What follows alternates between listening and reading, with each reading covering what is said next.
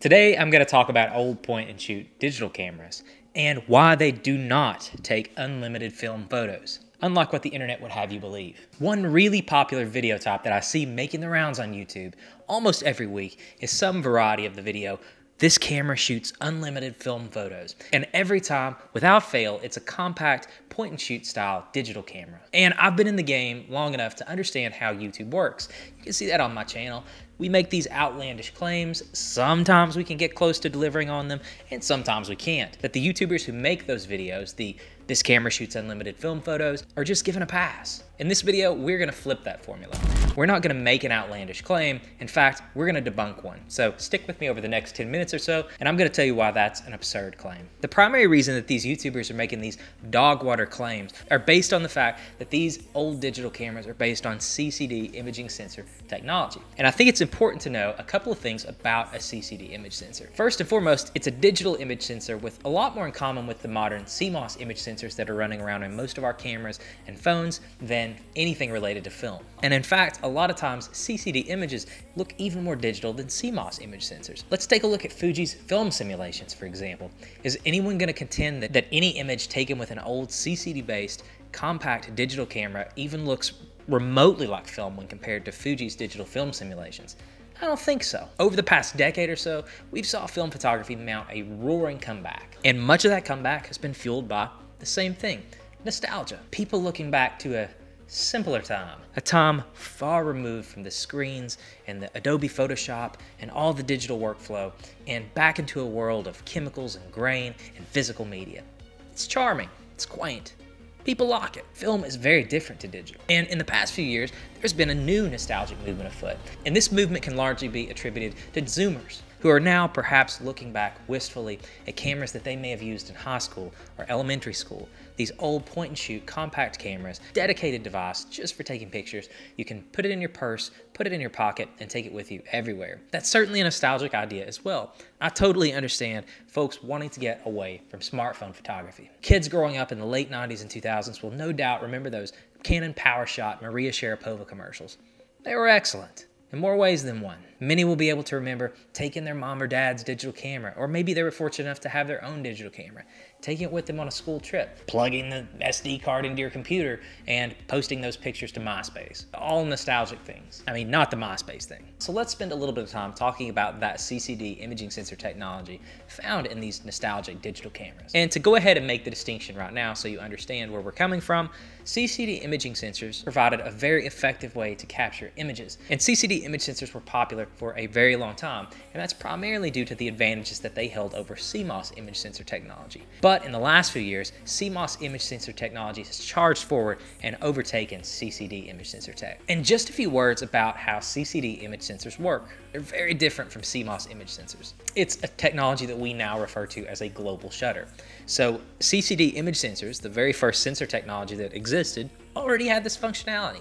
They could turn their pixels on and off when they wanted to, something that CMOS sensors have just now got around to. For the longest time, digital sensors were only able to start and stop exposures one pixel row at a time. When this effect becomes apparent in images, it's called rolling shutter, and it isn't super cute. As you can see, CCD sensors, or charge-coupled device sensors, are analog systems. They employ a charge transfer process to capture images.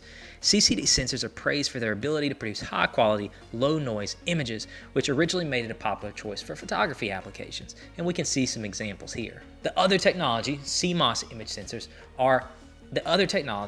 CMOS image sensors are complementary metal oxide sensors, whatever any of that means. And making them distinct from CCD sensors, which are effectively analog devices, CMOS image sensors contain an amplifier in each pixel. The presence of these additional amplifiers and the presence of a digital to analog converter in the system leads to some unwanted effects like noise, generally what we don't want in photography. So CCD sensors have an advantage. They don't have to deal with any of that extra hardware. It's a much more simplified capture process. But again, there are some drawbacks to CCD sensors as well. The internet tells me that CCD sensors had the image quality edge up until about the year 2020. And to me, that is wild. But it's due to the unique way that CCD sensors record information. But over time, technology has improved and CMOS sensors have undergone major improvements, and modern CMOS sensors are thought to be the best image sensors sensors in the world, and that's why they're used in almost all manner of scientific applications anymore. And almost every picture or clip that's taken on a camera or a digital video camera is taken on a CMOS device, just like the video that you're watching now. And if Digicams really take such good images and they have this really solid technological foundation, why aren't we all just shooting Digicams? Well, there is one other important factor that determines image quality, and we're going to talk about that now, and that's sensor size. My wife tells me all the time that size doesn't matter, but in the world of photography and image sensors, it most certainly does. And for the longest time, while the relative image quality of CCDs was very good and was oftentimes better than comparable CMOS technology, over the years, as digital photography progressed, the image sensors found in cameras that were obtainable by normal everyday consumers increased. It's why over the past 5, 6, 7 years that we've seen the elimination of point-and-shoot cameras almost entirely as a species. Anyone who has a passing interest in photography can go to their Walmart or go to their Best Buy on Black Friday and find an excellent digital camera and with a very large APS size image sensor for about $200 to $300. And while the relative quality coming off a CCD sensor might be better than CMOS, CMOS sensors still win the day with the enormous size of image sensors on cameras that we can obtain for very cheap. There's just not much benefit to running around with a point-and-shoot camera anymore. It's why they're no longer with us. Getting a really big image sensor is easy. You can get APS-C for $200 or $300. You can get full frame for probably $500 or $600. And if money's no object, you can even get a medium format CMOS sensor these days. And if I wasn't perfectly clear, the bigger the image sensor, the bigger the photo sites, the more accurate the information that comes off the sensor, the better image you get. In the words of Joseph Stalin, quantity has a quality all its own. And what about that comparison that these cameras take unlimited film photos? So let's take a look at some film photos and some Digicam photos, and let's see what we're really dealing with. In my mind, there are basically 3 ways that we can analyze an image, and it's color rendering, the image texture, things like noise and grain, what does the image feel like, and then also dynamic range. What are the differences between the lights and the darks? And as for Digicams, do these Digicams produce really film-like colors? But like the next question is, which film? There are lots of films that have lots of different color palettes. Does it look like Velvia? Does it look like Portra? Does it look like Ektar? I don't understand that comparison. And to be rather blunt about this point, we're all manipulating our images in post anyway. So if you don't like the color of your digital image or you don't like the color of your film image, you can change it to look like whatever you want it to look like. Drag a slider, drop a preset, make it look like whatever you want. The world is your oyster. The next thing we're going to talk about is image texture. Part of the video is going to involve a lot of discussion about the differences between noise and grain. Now let me be completely honest, a whole video could be done about this topic, and maybe I'll get around to doing that one day. But we're going to talk just a little bit about it now. But one of the main points that people make about CCD images is that they don't possess a lot of noise. They're very clean images. And while CCD sensors offer great performance for the relative pixel size versus CMOS sensors, advantage quickly disappears when the image sensor size is increased, specifically as it relates to CMOS sensors. Just like we talked about a second ago, really big image sensor, the noise advantage is gone. But how does CCD noise compare to grain? But how does CCD noise compare to the grain that we find in film? Well, the first thing to know about grain is they're not evenly distributed across the frame. They clump up, and if it's color film, they're multicolored.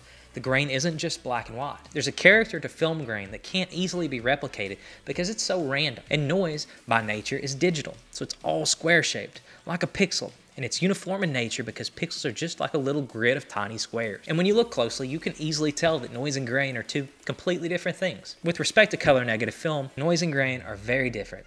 And just because the grain is produced by a CCD image sensor, it doesn't really change the fact that it's still just digital noise. Little tiny square pixels. And that's versus the clumps of grain that could be multicolored, the randomness that's found in film photography. Very different things. And the last category is dynamic range. And I think this is really a push, but I'm going to explain why. According to the interwebs, the human eye can perceive about 20 stops of dynamic range. Unless you have crappy eyes like mine, in which case it's probably like 6. One characteristic of CCD image sensors that we've already talked about is they're thought to have great dynamic range. And obviously the dynamic range of these sensors